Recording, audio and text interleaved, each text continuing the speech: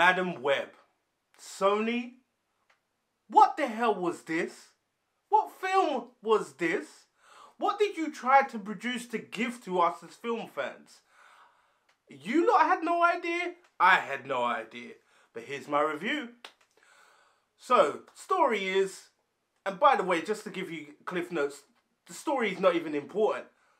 The story is basically, we have more or less an origin story of 3 spider women and Madam Web fighting against a guy that's a bad guy in the past and in the present because of his dreams in the future, but he's trying to rectify the present, so he makes him evil even though he thinks the girls that he's chasing, which we find in the film that are just teenagers, are evil. It's all complicated. You see, the way that sounds is the way when you're watching it, that's what it looks like and sounds. The film, the way it looked, great. Showed up for 2003. Liked it. Did make me feel like I was in that time period. As the actors go and the story and everything that you're going to remember and how it connects to Spider-Man, doesn't connect to Spider-Man at all. The only connections is that we have characters that are in the Spider-Man universe. That's it. Do we even have a Spider-Man in this universe? No. Do we have it connected to anybody? No.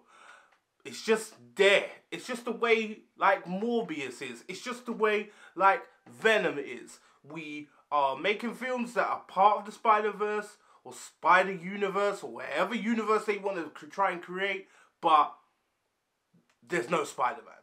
It's just a convoluted story that sets up something that we don't even know where it's going to set up to because it's just there. Film, not good.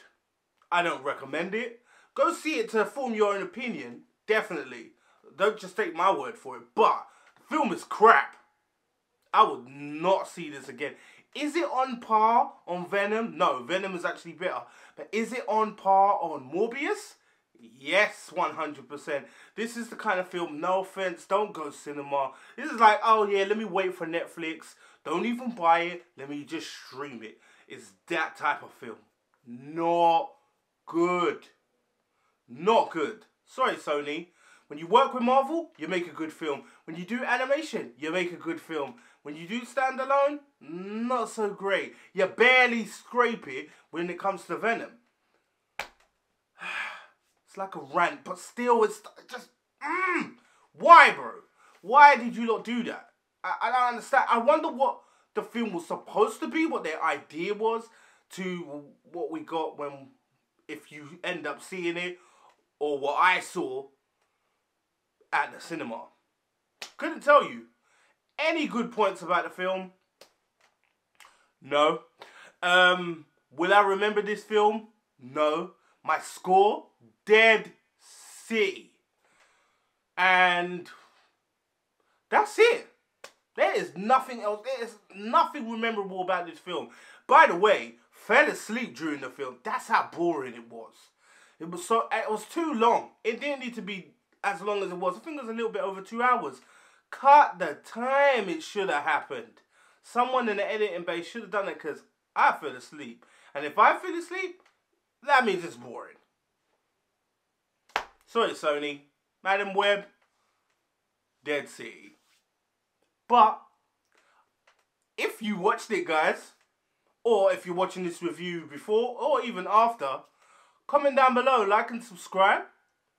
Or comment down below, tell me if you watched it, you didn't. What was your opinion about the film? Because your opinion does matter too.